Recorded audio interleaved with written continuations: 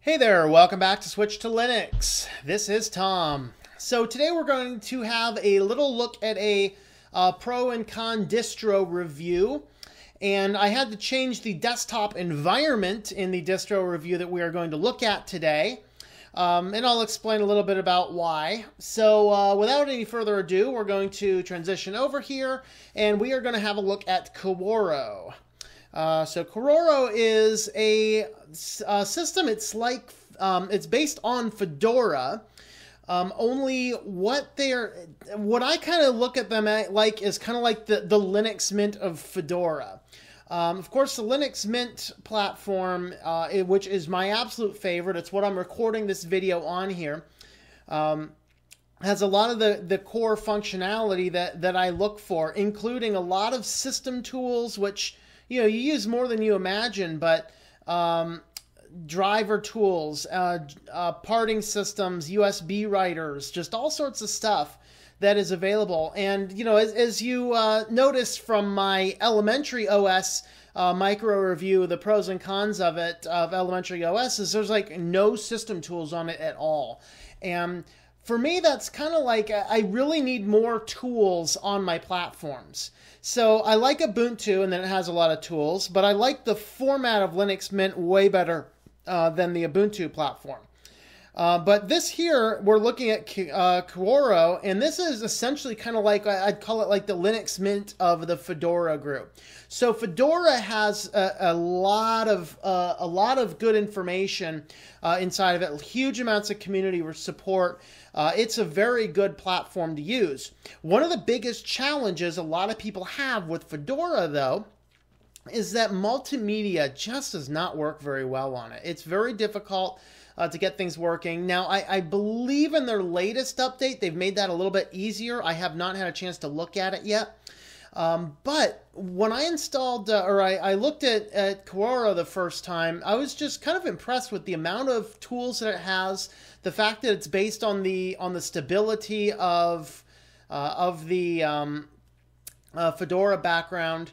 So I wanted to do a distro review, and actually I've been working on wanting to do this for a good week, but I hit a few different complications, and that's probably one of the negative ends.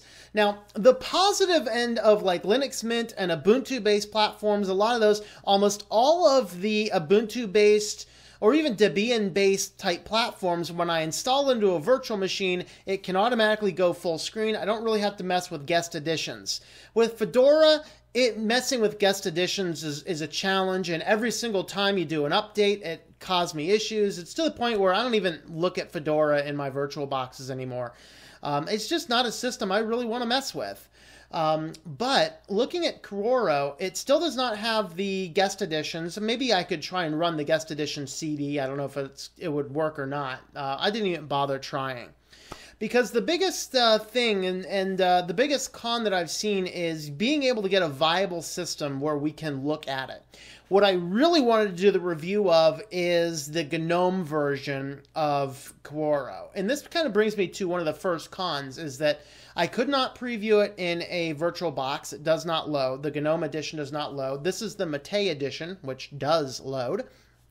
But I also attempted to install it on my thumb drive here, and I tried to install it side by side without wiping my OpenSUSE operating system on Enlightenment. I could not get it to work. It'd be like, you need a UEFI bootloader. Like, there is a UEFI bootloader. It's like, would not go. So short of actually erasing the whole disk, which I did not want to do, I was like, okay, we'll try a different route. So I booted off of a live key, and then I tried to install various programs, and I was able to install the programs, much to my delight. Unlike the Ubuntu packages, Simple Screen Recorder is in the Fedora package archive, but it doesn't work for GNOME 3. So I could not go on a live key and then install Simple Screen Recorder and actually record a video for you. That did not work. And so I kind of got into this method here. I just said, you know what? I looked at Mate in addition to the GNOME, although I really like the GNOME better. I'll tell you that if I wanted to run a GNOME Linux platform, it would be Korora Korora on GNOME. That's exactly what I'd run. Out of the box, it looks beautiful. It's well optimized. Multimedia works. Packages are great. Just everything about it was just a fabulous system. So with this one here, we're running on Mate. Once again, this is just a fabulous distro, based, of course, on Fedora. So if you are familiar with Fedora, or you want to try Fedora out, but you need a system that you can run multimedia on, I did not put it on this machine, but I have done it in the past where I boot it into a live key, I transfer some audio and video and images on it. Everything works perfectly right out of the box. Now, one of the great things about this system here, if you can look at the web page that I have loaded there, is when you go to download it, you can actually choose whichever desktop environment that you'd like. So here you can pick from 24 or 25. And 24 might load with GNOME. I think it's just 25 does not load in a VirtualBox with GNOME, but I wanted to look at the most recent. So you start with the version you want, and then you select your desktop environment. So there's KDE, Mate, Cinnamon, XFCE, and GNOME. And then you can choose to download via HTTP or a torrent. So you can download the individual information and then grab your ISO image and then load from there. I loaded it onto my guide that I usually use for ISO images, and then I booted it into a couple of different computers. Very, very nice system. Like I said, I have downloaded Mate and I've downloaded GNOME. So the Korora information itself, the website does have a lot of really nice information, including some about the packages that you get. The majority of the packages are from the Fedora platform, as you can see here. And then there's a couple of small individual packages that come from Korora and from RPM Fusion. So you have mostly the packages found in Fedora, and then here you can have a look at everything else that they've done. So check out their website. It's at kororaproject.org, and then you can grab your downloads. So onto the VirtualBox itself. I have left this mostly untouched. I had changed the background here just so that it says Mate, and everything else I've left pretty much the same. So once again, going with the modern trends, I'm not big on the icons. I don't like those, but this is Mate, so I could come up here into the control center, find the icons, and probably change those pretty quickly. And that's kind of the good thing about the Mate system is how customizable that the platform actually is. And I did not get a chance to actually come in and look at all this, but I'm guessing that it would not be a big challenge to do. So there's that. There's a darker theme. There's an arc. And you can see that it is changing the icons with it as we do change things around here. Okay, well, I guess we're going to stick with that, which kind of gives me some newer, modern-looking icons that I like a little bit better, but keeps kind of the stylistic appearance, which I thought was pretty nice. You can check out the other videos I have where I'm looking at the Mate desktop. Particularly, I believe I did one with Manjaro and Mate, so you can see how you can customize everything. I walked through a lot of these hardware settings and such, software, hardware, look and feel settings. But I want to have a look at what is inside the box here with Korora. So there is a lot of applications. I have not installed anything extra on here, so we can just have a quick look to see what is available. So here under accessories, you can see that there is a whole lot of information. So as I'd said, I really like it when you can see you have a system that has a lot of accessories, a lot of things in there that can help you do your tasks. So here's a disk capabilities. There's some font viewers, calculators. There's a lot of neat stuff in here. A couple other things that are unusual to find in here. We do have an OwnCloud desktop client. This is actually significant because I'm working on trying to get an OwnCloud installation working on my NAS system. And someday I'll talk about my NAS system, and particularly if I get one OwnCloud working on it, then that'll be even cooler. And then there's, let's see, there's a few other things here. Under your graphics, we have a lot of programs installed. So we have some image viewers. We actually have Inkscape installed by default. This is actually a little unusual. This is a open source vector program like Adobe Illustrator. And then, of course, we have GIMP. LibreOffice, there's a color. What does the color selector do? Ooh, that's nice. This would be handy for me in my web design work where I have to constantly do colors. Actually, on my Windows computer, anytime I need to mess with colors, I actually have to open up Photoshop. So it's kind of nice. If I slide over here, the panel automatically slides, just an FYI. It automatically hides the panel if I get too close to it. So that's a very nice application in the graphics. Oop. It's hard to get in there with the system here. Okay, so there is a simple scanner. I did not hook up any scanners or printers or anything. I think I actually have a network printer on my network right now. I don't keep them plugged in always, but I'll test that out here and see if I can live install a printer. Some distros like the Brother printers, some of them do not. I don't remember which one this is. Okay, so under Internet, oh, we actually have a soft phone. That's fascinating. So we could actually use this distro as a conversation tool. FileZilla by default is a little unusual, but that's kind of neat. I mean, that's for me. I always install it on my distros that I use, so that's a good bonus for me. Thunderbird and transmission if you are into torrent downloads. There's a BitTorrent client. Under your Office, we have access to the LibreOffice. We also have a dictionary. I'm not sure what project management is. That looks fascinating. And then we have our PDF viewer there for document viewer. I'm going to load that package, the manager there, and see what that looks like. So I'm looking for more solutions to change around, kind of keep tracking of hours and stuff on larger projects I'm working on. That might be neat. Sound and video. This is neat. We have a Ripper, which is kind of irrelevant in that this computer does not have a CD burner, but it's nice that it is there. We also have Audacity installed by default.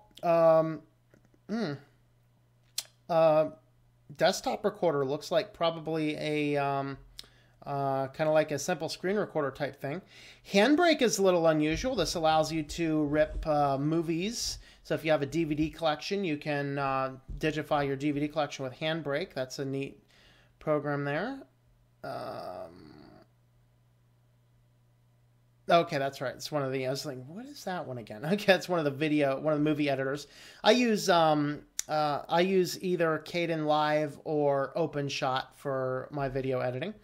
Pulse audio controller, sound. We have a sound converter, so you can convert your audio files. I know some people, as they make the move to the open source community, they want to convert their MP3s to more of an open source platform, so this would allow you to do that.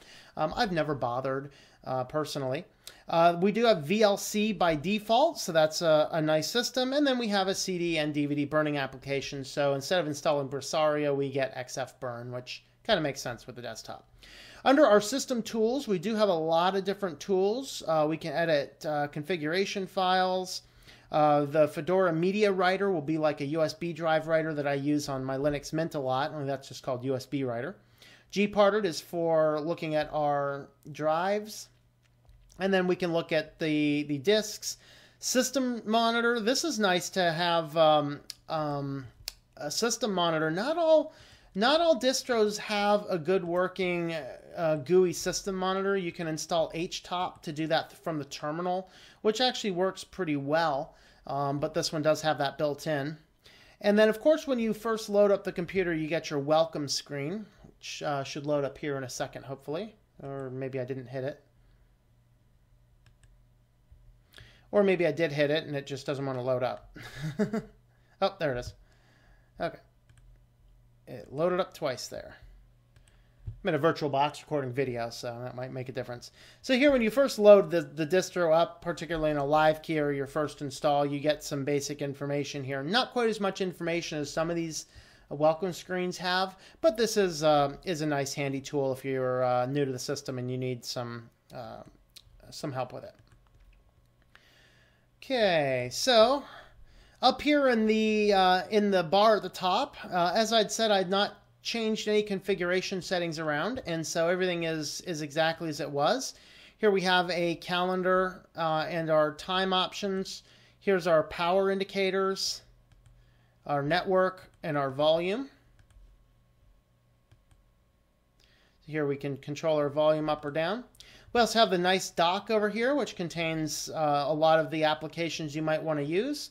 You can right-click and keep something in the dock if it's something new, or you can remove it from the dock.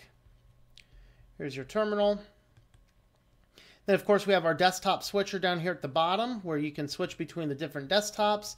And then we have an option down here in the lower left corner here, which will show or hide all of the windows open on the desktop. So that is just a little bit about this particular distro. Overall, this is a really nice distro. If I were wanting to run this, I would probably not run the Mate system. This is one that I would definitely run the GNOME on.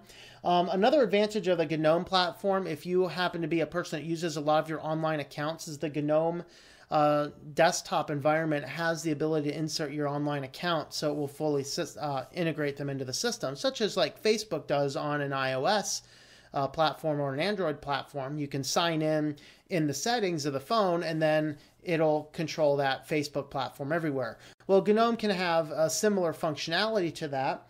So that's a reason you might want to look at using that. Let me just see if there's any other things. Yeah, it kind of looks like that was about what I wanted to look at.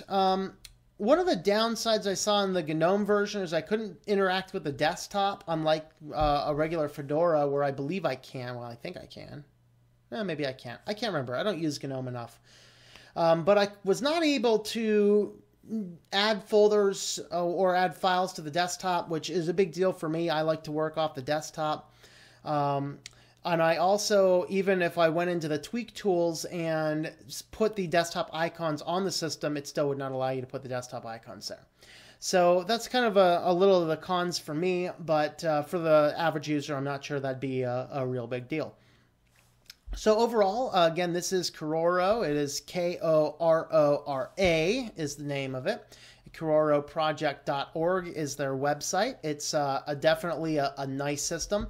If you're looking for a platform that is based on Fedora, but you need it to look at your media files, or in my case of this computer behind me is a media PC, if you're looking for that type of functionality, this one would be a very first distro you might consider looking at. So anyway, that is some pros and some cons of Korora, and I hope that you enjoy switching to Linux.